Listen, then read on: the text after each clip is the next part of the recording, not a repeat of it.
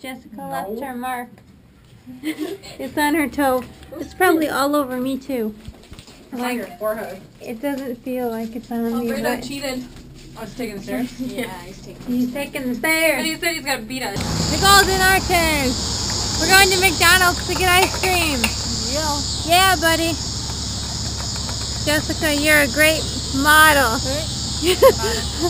Supermodel. You have a career in the zombie industry. Awesome. The zombie industry. Well, in a film career. In the film career. You have a career as a zombie in a film or a photo shoot. For sure. We're crossing the street. Hopefully we don't get run over. We're going to McDonald's to get ice cream. Walk with like a limp. Walk with a limp from now on. Even though I washed all the stuff off me from our photo shoot, I still feel really sticky. Jessica took a shower, but it was still on her toe. Oh, looking at you like you're crazy. Dude, whatever. At this point, I don't even care. We already did a photo shoot with zombies laying on the ground. A photo shoot where we laid on the ground as zombies.